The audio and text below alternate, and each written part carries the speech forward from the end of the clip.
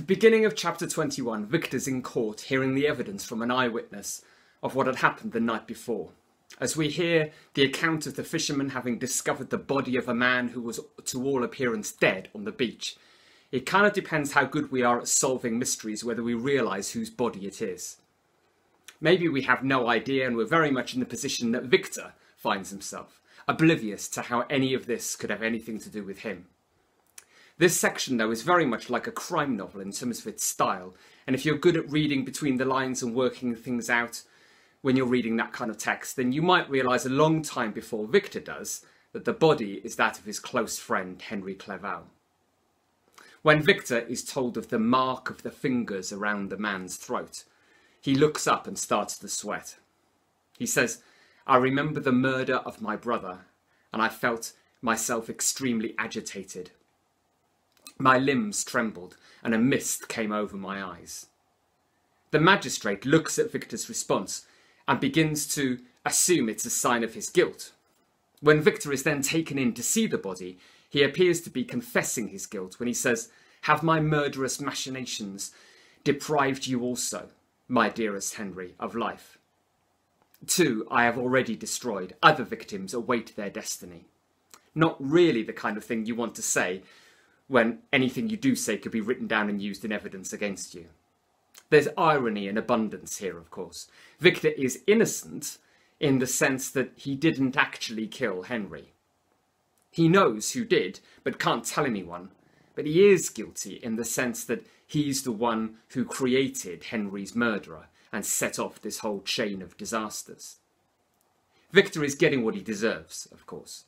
Think back to the beginning of the novel and the plight of Justine, the innocent victim of a mockery of justice. 13 chapters later, and Victor's standing in the dock like she was, accused of a crime he didn't commit, but obviously not as worthy of our sympathy as Justine was. Victor's response to seeing Henry's body, realising that the monster has struck again and that he is ultimately responsible again for a loved one's death, is interesting. Victor says, "The human frame could no longer support the agonising suffering that I endured, and I was carried out of the room in strong convulsions." He's then ill for a couple of months. Does that sound familiar? Think back to how he responded to the creation of the monster back in chapter 5. Bedbound and semi-conscious for months as his friend Henry nursed him back to health. We're seeing a pattern here, aren't we? When Victor is confronted with the reality of his guilt and the consequences of his actions, he shuts down.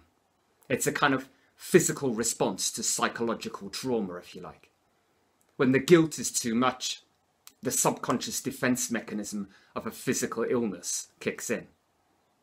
Just as Henry was there in chapter 5 to ease Victor back to some sort of functioning role in society, the importance of friendship and emotional support is shown here again, as Kerwin and Alphonse Frankenstein, his father, become the latest benefactors and encouragers of Victor.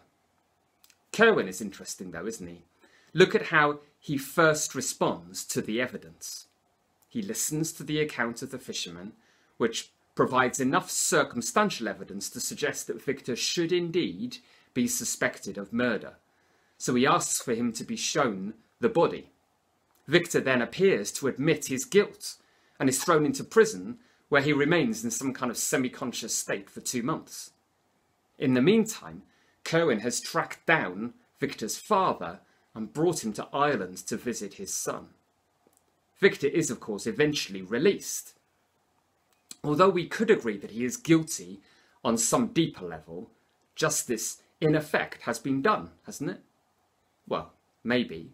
Or maybe we could look at this example of the justice system as just as much of an indictment as the last one.